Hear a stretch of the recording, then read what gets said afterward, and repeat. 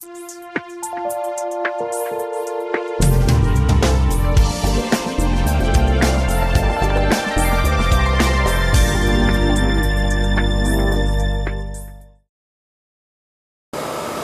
and welcome to Bay Bridge 360, where we show you how we're building the new San Francisco-Oakland Bay Bridge. In today's episode, we look at one of the most critical parts of the new suspension bridge, the main cable saddles. We're on the island of Hokkaido in Japan, in the historic seaport city of Mororan, the location of Japan Steelworks, where key elements of our bridge are being fabricated. In this episode, we're going to take a look at saddle casting. These are the pieces that allow the main cable of the self-anchored suspension bridge to be connected to the structure. Over the next 6 minutes, we're going to show you how that process is done. We're in the foundry building here at Japan Steelworks, where we've got a crew working on one of the molds for a saddle for our new self-anchored suspension bridge. This mold is actually made up of sand, and in a few days we'll see them pour molten steel into this to make one of the critical parts for our new self-anchored suspension bridge. We're in the foundry building pouring the steel for the saddles on our suspension bridge. Over 160 tons of molten metal will be poured today at temperatures greater than 1600 degrees Celsius. 2 ladles carry the molten steel.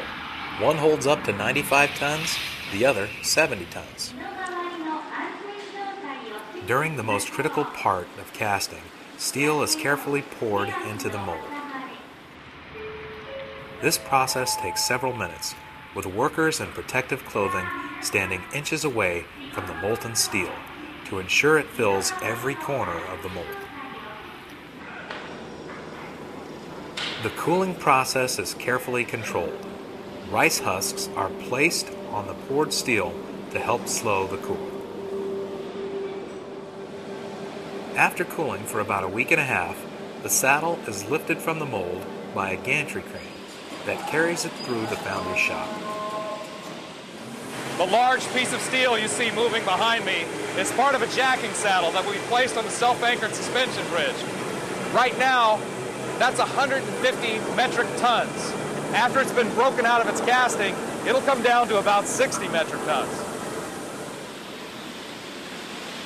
Excess sand and extra parts from the mold are cut off the saddle in a process called fettling.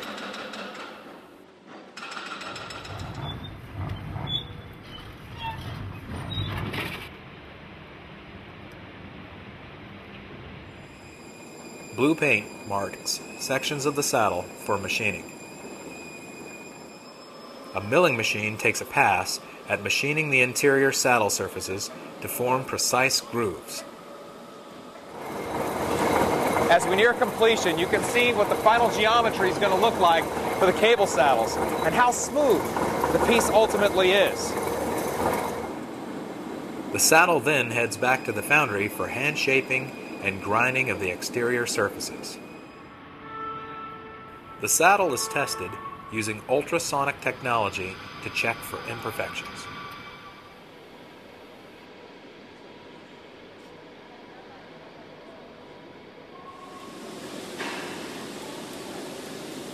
Weld repairs are made to refine the saddle after ultrasonic testing.